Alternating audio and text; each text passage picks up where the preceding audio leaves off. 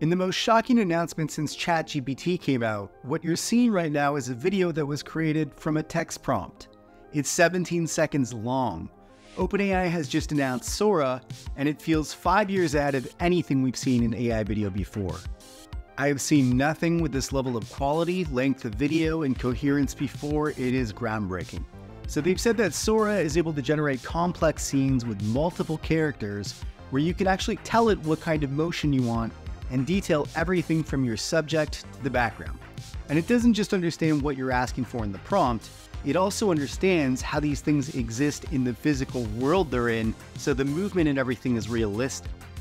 It might look like Sora is a completely new kind of AI model, but it's actually still working off a diffusion model just like Stable Diffusion or Runway. They're just being very clever about it, and I'll tell you how in a second. But a diffusion model is where the AI model starts off with a video that looks like static noise and slowly removes that noise over many steps. And the breakthrough here is that it's giving the AI model more foresight, so it can see many more frames at a time and in advance. So what this means is that a character can leave the frame for a bit, but the model knows the makeup of that character from other frames, so when they come back into the video as a character later, they look almost exactly the same. So consistent characters seem extremely possible now. There's also another innovation they came up with they refer to as patches, and they're representing video and images through small units of data, kind of like how ChatGPT treats words as a small unit.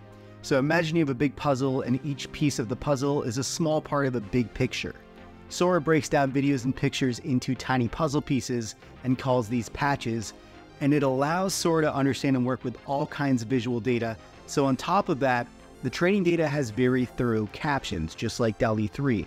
So these captions help Sora understand the user's text prompt in relation to images that train the model.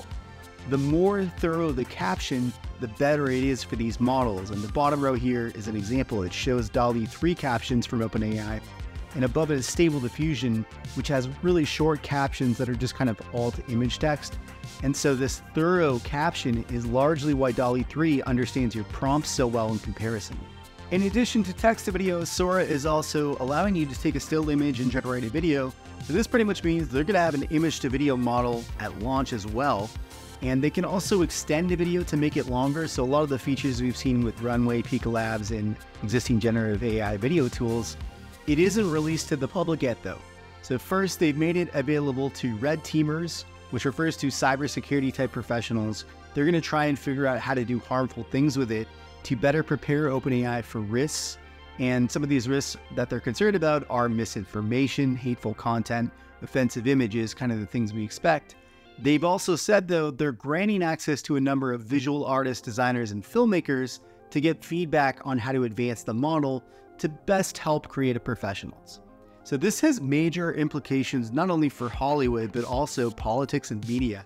If anyone can create a video of nearly anything they imagine, well, misinformation can get pretty problematic if it looks realistic, which it does. So OpenAI is building tools to detect misleading content. And one example of what they're doing is creating a detection classifier, which allows them to analyze the image and determine if it was made with Sora later on. The safety methods for their text-to-image tool DALL-E 3 are actually going to be carried over to Sora. And this is going to stop anything that violates usage policies that we've seen before from them. So extreme violence, sexual content, hateful imagery, celebrity likeness, or the IP of others, which means you can't just recreate movies that already exist. OpenAI is releasing a technical paper that Runway, Pika, all the other text-to-video companies will be able to access and leverage. So this is going to kick off a new era of AI video. It's the most insane thing I've seen in the space yet. We should all be kicking and screaming to get access, so that's what I'm about to do right now.